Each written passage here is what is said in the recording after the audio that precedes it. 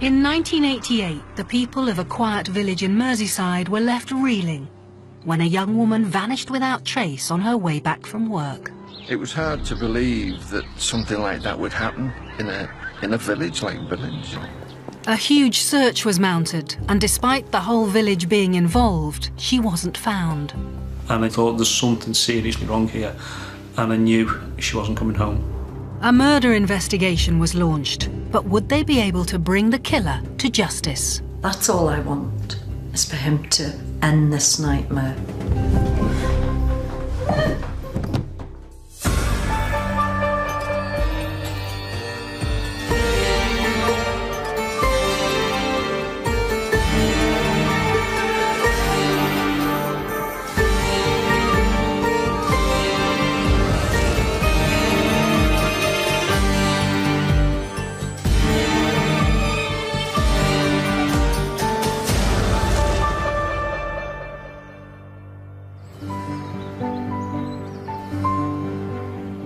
Billinge is a large village around 15 miles east of Liverpool. Historically a mining community, it's home to around 6,000 people. Billinge is a small town stroke village which is straddling the boroughs of Wigan and St Helens. The village has several churches and pubs and a number of shops. It's just a very close-knit community. A lot of customers who come in here, they know each other, they have a chat. It's a place for them to meet up. I've lived here since I was born, so I've been 20 years now. And for as long as I've lived here, it's just been a nice, quiet area. Nothing really goes on. It's just a friendly place, really. It's got loads of nice green spaces. There's nice parks here, the schools are lovely, it's got a lovely countryside. I mean, it's a nice place, I wouldn't want to live anywhere else but here.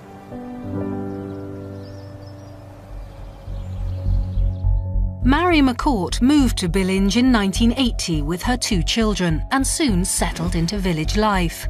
Her daughter Helen worked in Liverpool, and on Tuesday the 9th of February 1988, Mary had planned to meet her for lunch.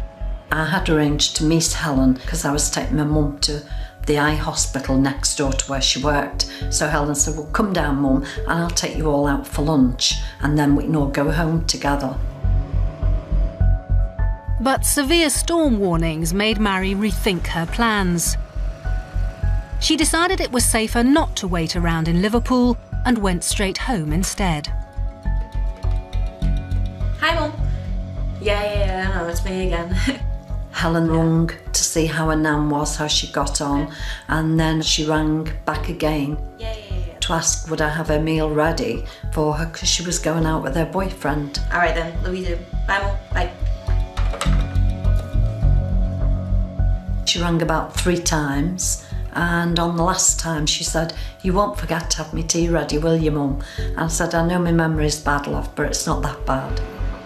Helen's commute involved getting a train from Liverpool and then a bus from nearby St Helens.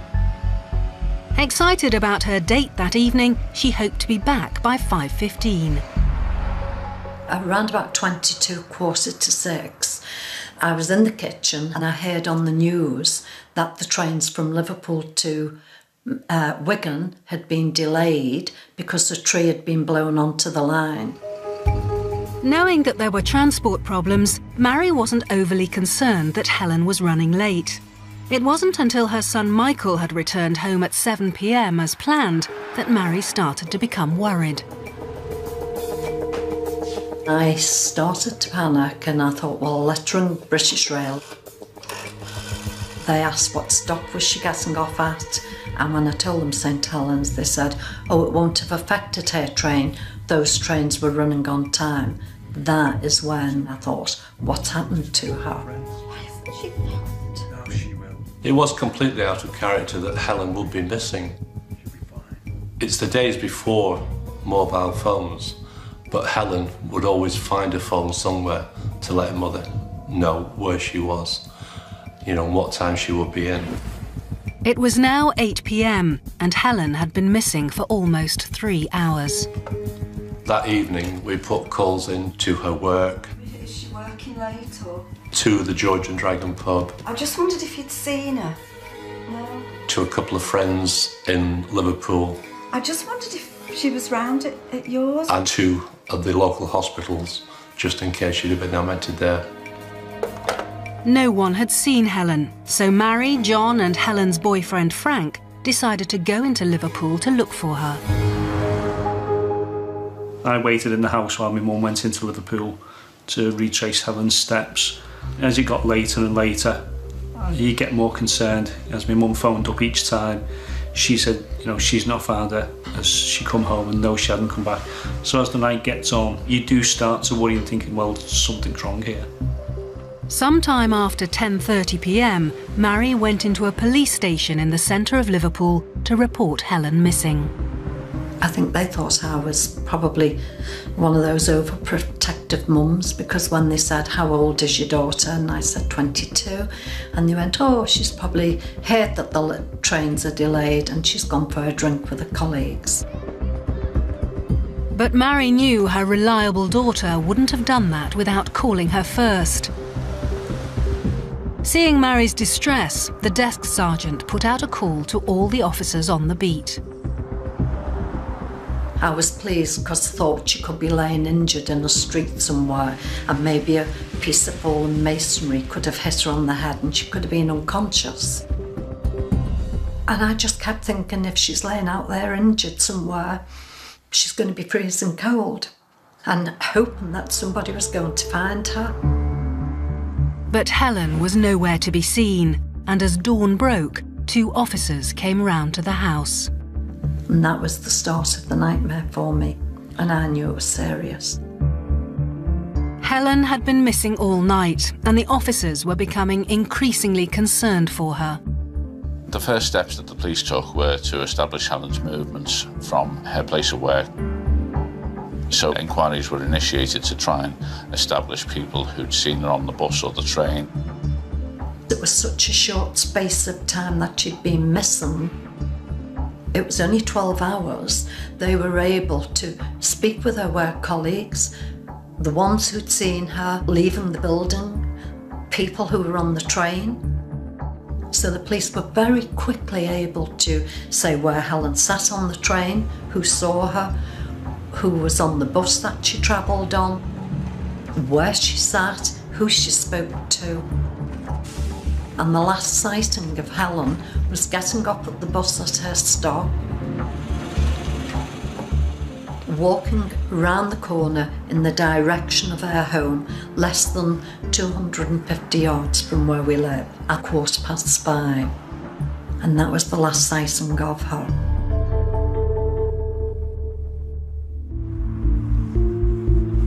It would seem that Helen had vanished.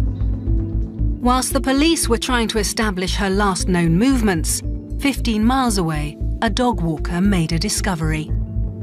He'd found these items of clothing, and it was men's clothing. It was jeans that were concertinaed, like somebody had just stepped out of them. There were a couple of pillowcases, some towels, socks, a sweatshirt with the words Labatt on it, and he went home. Told his wife, and he said that was human blood on these things, so he rang the police.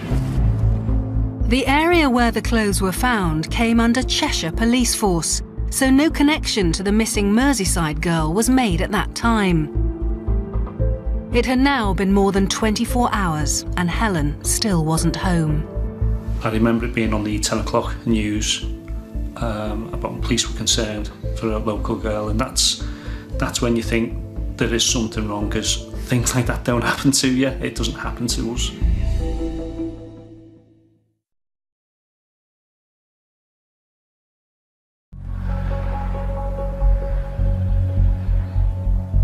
The police investigation into Helen McCourt's disappearance had discovered that she'd caught her bus as planned and had last been seen just yards from her home around 5:15 p.m. Helen was a creature of habit. There weren't many variables that could have got in the way of her getting home. People knew she got off the bus pretty quickly, and for her to have disappeared in such a short space of time and such a geographical small area raised the alarm and concerns for the police. So where was Helen? Her close family and friends weren't able to give the police any clues to her whereabouts. So on Thursday morning, a day and a half after she'd been last seen, they started door-to-door inquiries.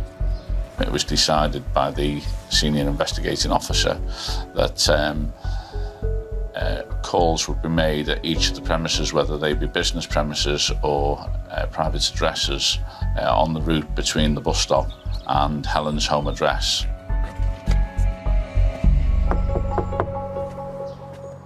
They decided to pay particular attention to any where there was a male either in on their own or living on their own.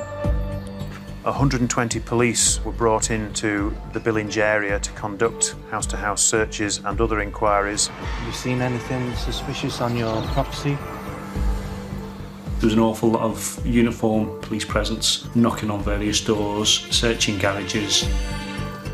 I remember looking through the kitchen window and seeing the police searching through all the leaves that had accumulated over the winter months. I remember being 11 and watching the police look under bushes and things, and it was like a big deal then. He was like really curious over what was going on. He knew something bad had happened sort of thing, but nobody actually knew what at that point. One of the places that Helen would have walked past was her local pub, the George and Dragon.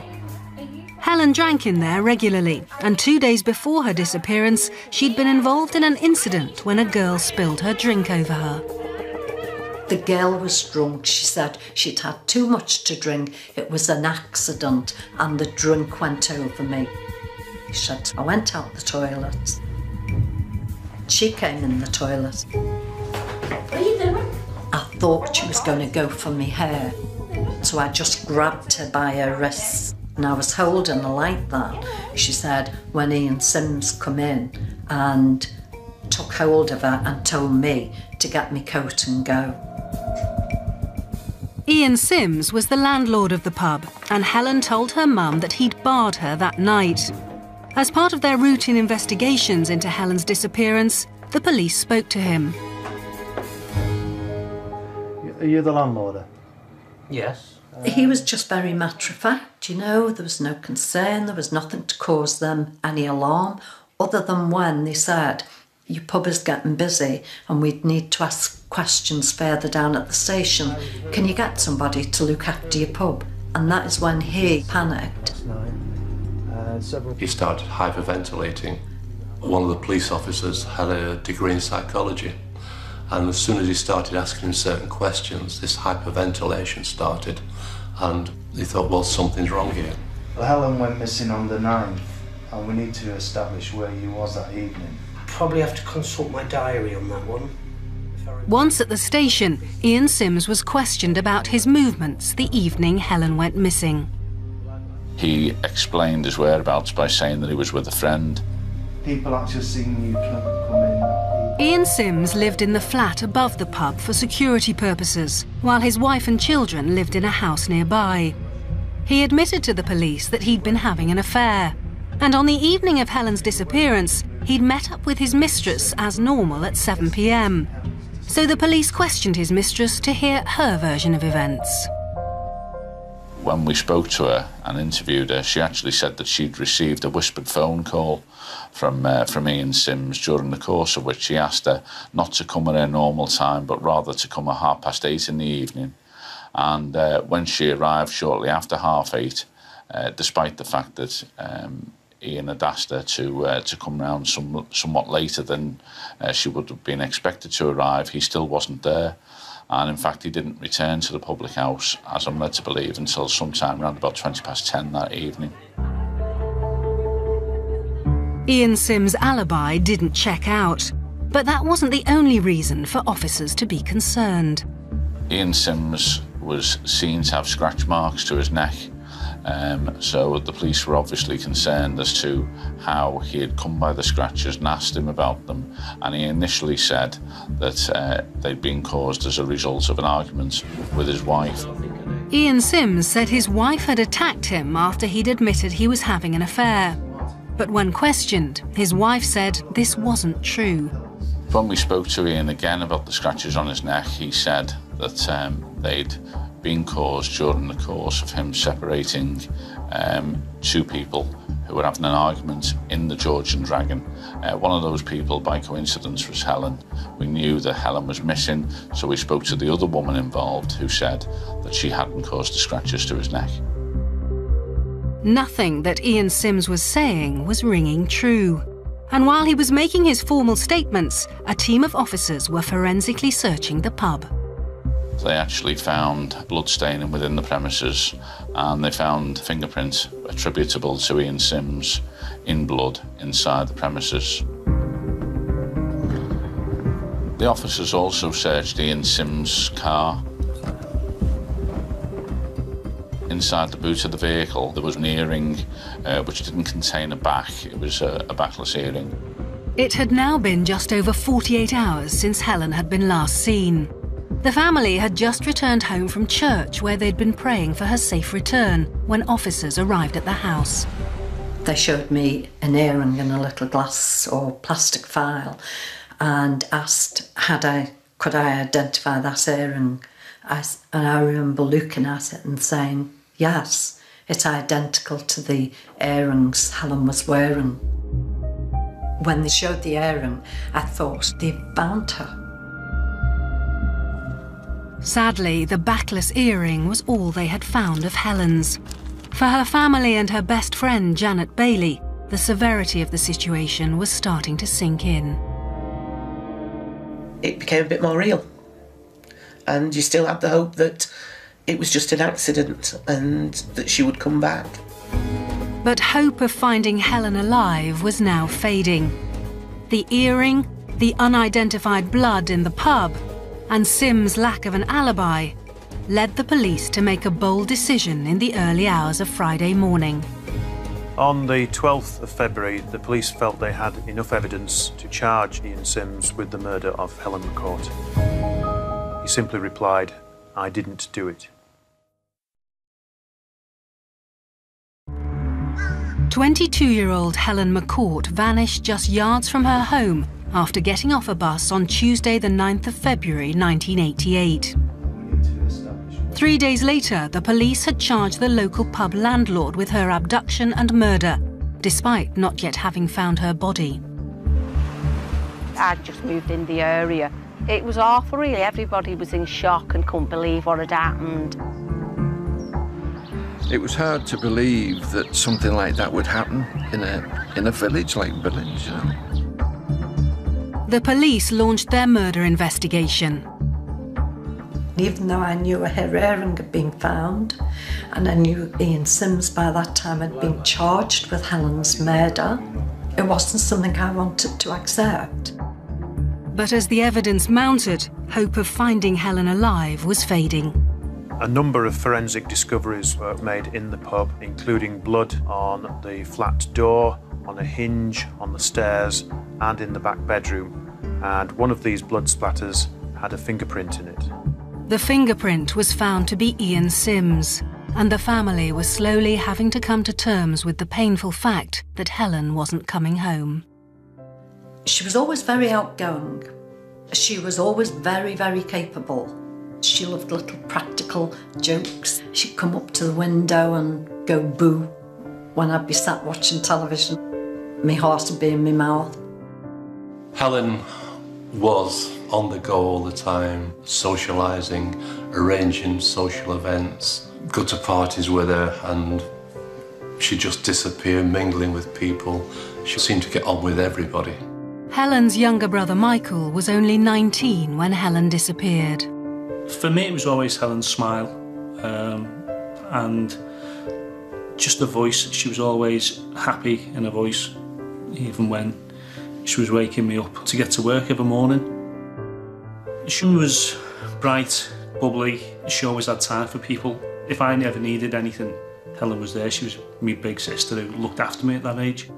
My little brother was always in her thoughts, and she was very close with her mum as well. Her mum was a friend as well as being a mum to her. Janet met Helen when they worked together in 1984. She was always very loyal to her friends, very happy, a pleasure to be with, really, because she always made you feel good. But Helen's body still hadn't been found, and the police had charged Ian Sims with her murder.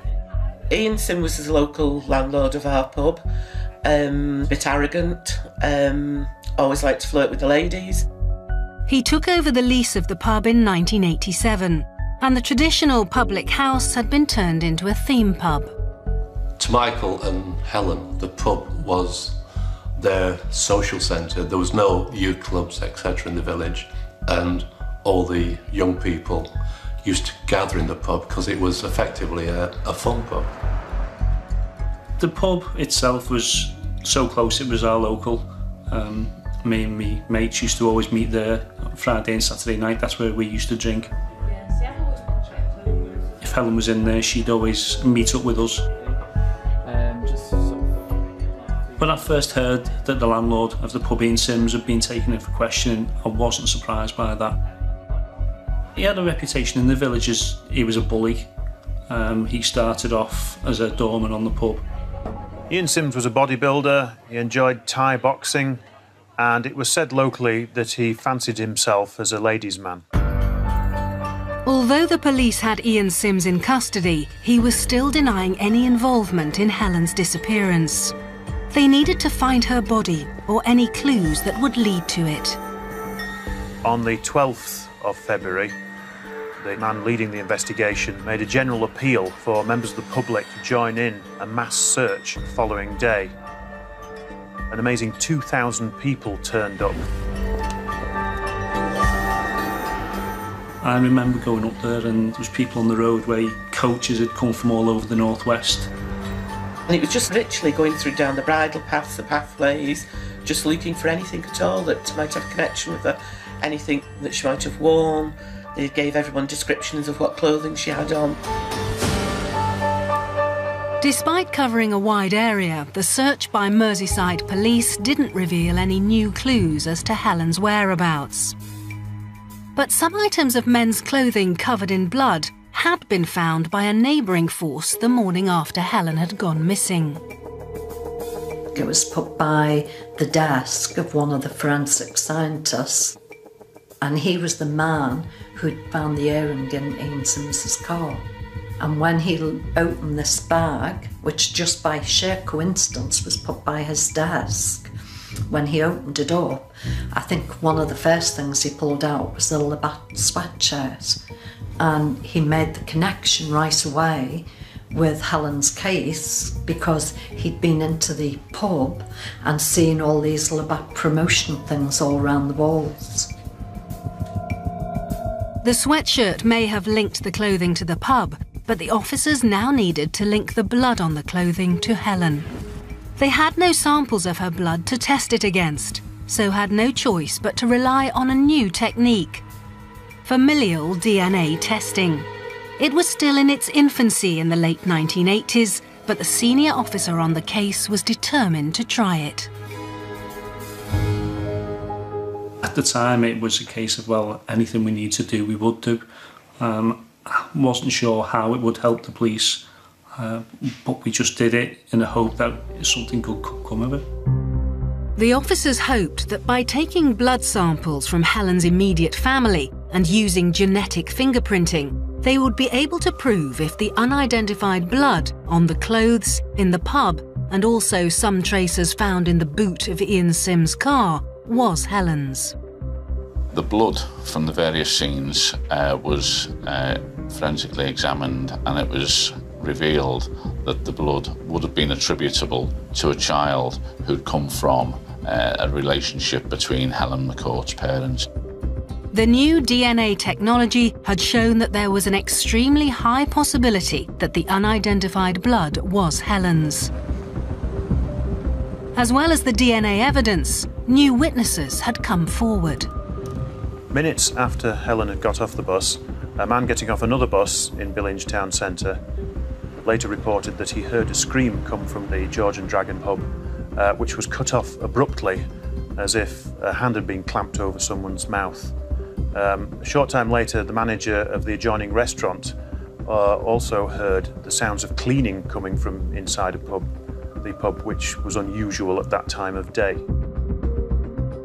The pub was normally cleaned first thing in the morning, so the pub's cleaner was questioned about what she'd seen the morning after Helen's disappearance. To her surprise, found a rather grubby-looking Ian Sims scrubbing.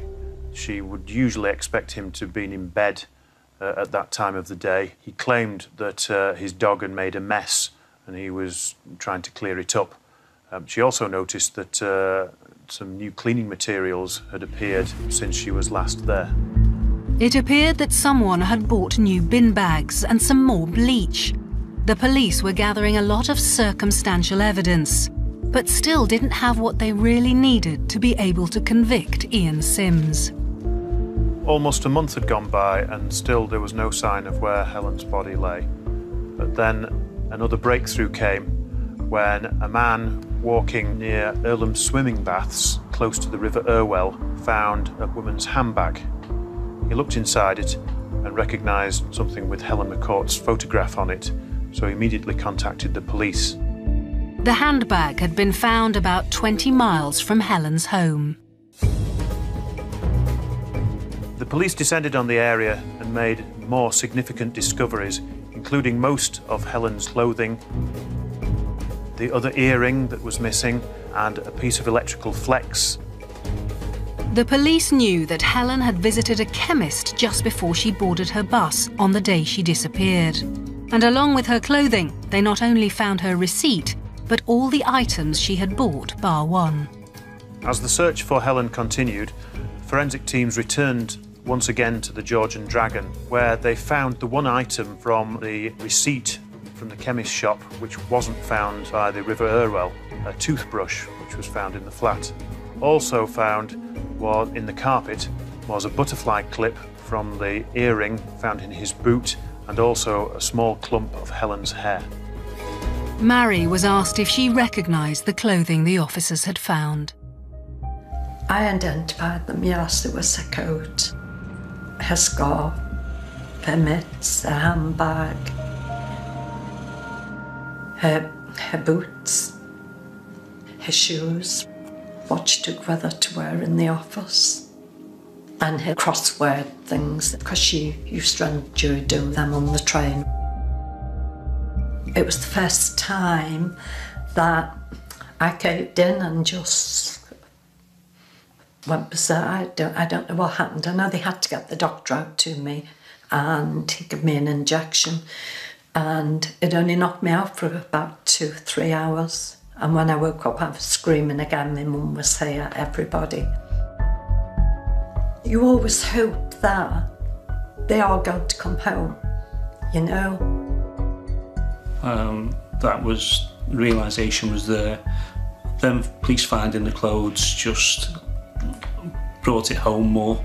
We knew we wouldn't find her alive. So where was Helen's body? Later in the investigation, a shovel was found at Rixton in Warrington, which wasn't too far from where Helen's clothes had been found. This turned out to belong to Ian Sims too. This prompted further police investigations, even resorting to getting bulldozers to skim the top off a farmer's field in the hope of finding her body, but again, the search was fruitless. Ian Sims was still in custody protesting his innocence, so the police really needed to find Helen's body to prove that he'd murdered her. For her family, they just wanted to be able to recover her body so they could say goodbye.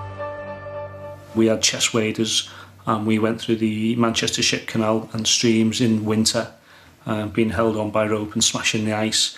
We went through down a mine shaft where we had to crawl along a small mine shaft because we knew at the time he could have had access, or that's what we were told.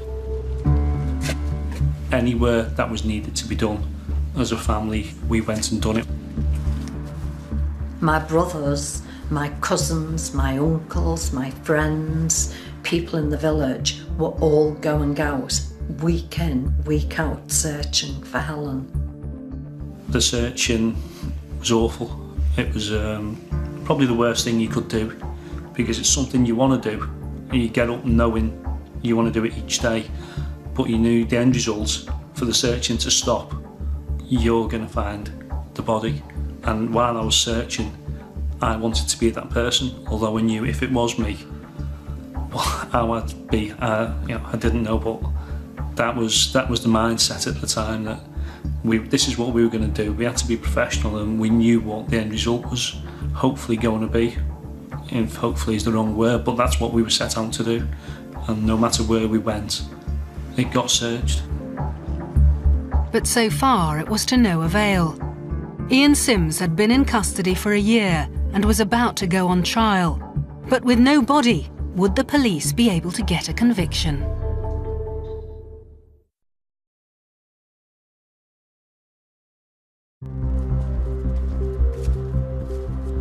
Ian Sims had been charged with the murder of Helen McCourt, despite no body being found. And in February 1989, the case went before a jury at Liverpool Crown Court. For the family, it was a difficult time. You could feel the tension building within the family. What's going to happen?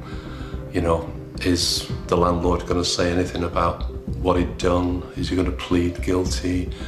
Is he going to say where Helen is? Even, is he going to be a not guilty verdict? This was the first time in the UK that the prosecution were trying to obtain a conviction using familial DNA in the absence of a body. And they had to prove both that Helen was dead and that Ian Sims had murdered her.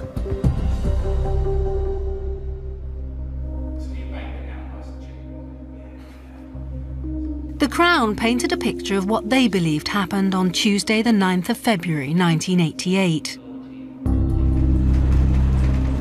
According to witness reports, Helen had got off her bus at 5:15 and was last seen walking round the corner towards the George and Dragon pub on her way back home. Helen. It's then alleged that Ian Sims beckoned her over. Come here. I want to talk to you about the other night.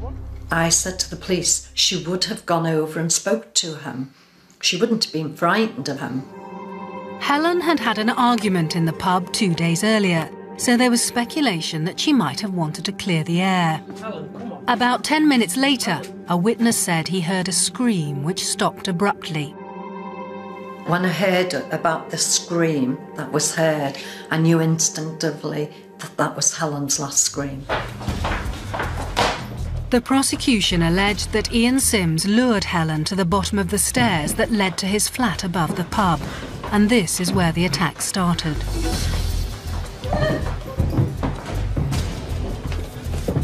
Forensic evidence suggested that Sims had assaulted Helen,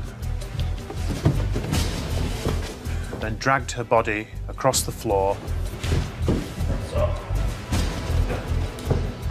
and then strangled her with electrical flex.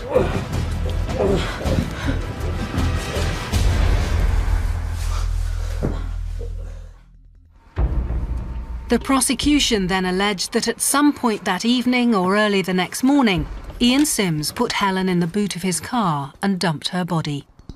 Sims claimed that the blood found in the boot of his car had belonged to his pet dog, which had cut its paw.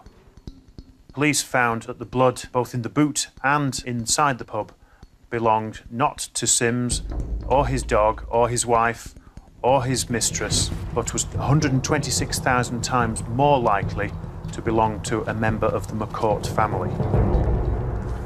Men's clothes covered in what the prosecution alleged was Helen's blood had been found on muddy ground 15 miles away. The prosecution brought in geologists to help prove that it had been Sims who had dumped them there.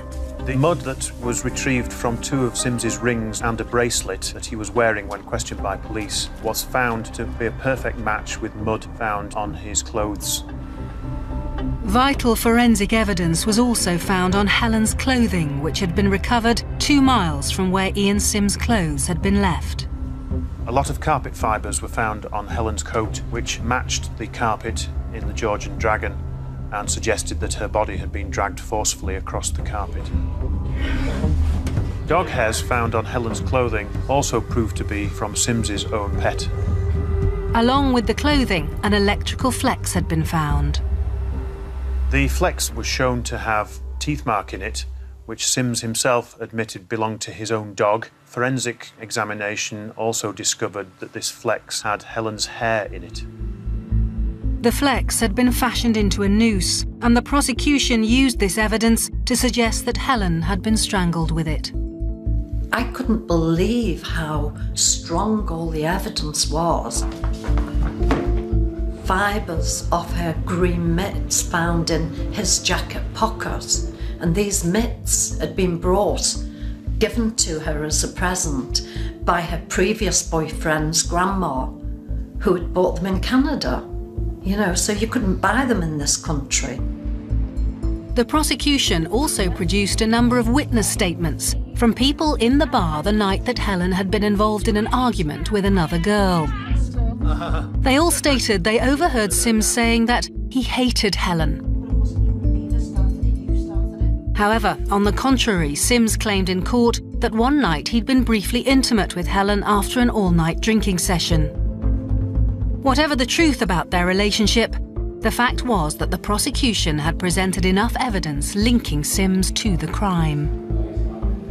Ian Sims didn't really dispute the forensic evidence that was against him. However, he did suggest that he had been framed.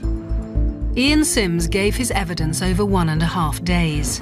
He claimed that someone had broken into his flat, murdered Helen, put on his jeans which had been drying on a radiator, and then taken his car to dump the body. He also alleged someone planted his stolen clothes 15 miles away. He said, and he was going like this with his finger, you know, do you think, he goes, if I was going to do something like that, do you think I'd have left me clothes in the middle of a public footpath where anyone could find them? A lot of people felt that his defence was desperate and insulting. So convincing was the evidence against him. You know, the fact that somebody breaking in, stealing his clothes, his car, etc., then putting everything back after they had murdered Helen. You just think, why on earth do you come out with a defence like that? It is just so laughable. But some people didn't believe Ian Sims was guilty. I think the village was quite split. A lot of people who knew him still thought, well, he's innocent and he's going to be found innocent. There was a feeling that, well, he's not done it and he will be freed afterwards. In court, Helen's family wanted answers. I was willing him to look at me because my hair had grown longer. I was actually wearing one of Helen's suits, her work suits, which she wore when she went to the pub as well. I just wanted this man to look at me and see Helen and show remorse and say what he'd done. That's all I wanted. And he just never did. Over the course of 3 weeks, the prosecution presented a case based on mountains of forensic evidence and the revolutionary DNA profiling. But with no body having been found, would it be enough for the jury to convict Ian Sims? On March the 14th, 1989, a jury of 5 men and 7 women took just 5.5 hours to find Ian Sims guilty of Helen McCourt's murder. There was uproar in the court with cheering and applause from the McCourt family. It was like a pressure cooker exploding. It was elation inside, but tinged with, well, now we know what it's all about. And to see him still shaking his head and trying to deny that he was the person was unbelievable. But for Mary, despite the guilty verdict, there were still questions that desperately needed answering. It didn't really mean anything because all I wanted was for him to tell me where Helen's body could be recovered from. It was a groundbreaking case because it was one of the first times in the UK that a killer had been convicted on DNA evidence in the absence of a body. The police went ahead with the DNA. I believe they could get him found guilty just with the DNA alone, without all the other evidence that they had on him. Ian Sims was given a life sentence but still maintains his innocence. He's tried to get the case reheard on a number of occasions, and 14 years after his conviction in 2004, he got the results of the Criminal Case Review Commission. Now, with the improvements in DNA testing, what had been 168,000 to 1 possibility of the blood being from Helen, it's now showing that it's 9.5 million to 1 that the blood that was found in the pub was from Helen. So effectively, he's gone for a case review, but the case against him has been proven to be even more concrete than it was when he made his application. So 25 years on, Ian Sims is still in prison. He has never confessed or admitted what he did with Helen's body, which is part of the reason why he's been refused parole so far. For the village of Billinge, life has never been the same since that stormy February evening. I don't think the village of Billinge has completely recovered from that tragic event 25 years to this day. It is still haunted by that unanswered question of where her body may lie. I think it's now just become part of what Billinge is known for. And I do think that if you mention that you're from there, somebody quite often will say, "Oh, remember that incident." For the community, it's been horrific because Billinge was just a small village. It was not on the map, basically, really, in that way. And because of the horrific thing that happened here 25 years ago over my daughter Helen, you know, maybe it stops people from moving on, because when they go out, I'm sure that, like me, they're also looking in fields and down the side of drains and sewers and things like that and thinking, oh, I wonder if that looks a bit thingy down there. I wonder if Helen, that could be somewhere where Helen could have been placed. The search for Helen's body still continues. And in October 2013, the police excavated a grave in the village after new information emerged that it had been open on the day Helen went missing. Because the gravedigger, a connection with Sims, there was enough evidence for that exhumation to go ahead. Unfortunately, it still didn't reveal where Helen was. It was yet another setback for the family, who have never been able to give Helen the burial she deserves. Instead, they erected a memorial in her honour to mark the 20th anniversary of when she went missing. She's never far from their thoughts. Me and Helen were extremely close. She was my only sister, and because of what he's done, it's left a large hole in my life. She's always in your thoughts, especially when it's coming round to the time of the incident on her birthday in July.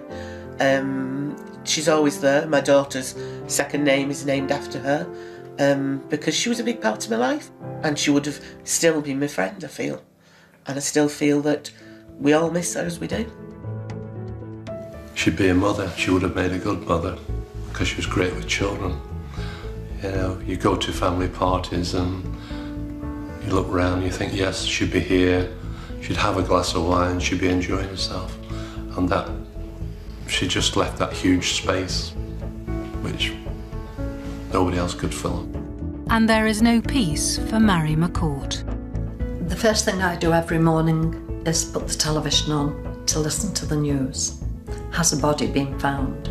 It's happened on numerous occasions, and I'm always hoping that one day it will be Helen's body that's found. I don't know how Ian Sims can live with his conscience, knowing he could end my nightmare and torture like that just by saying, yes, I did it. I'm sorry, or whatever reason he did it for, and this is where you can find her. That's all I want, is for him to end this nightmare.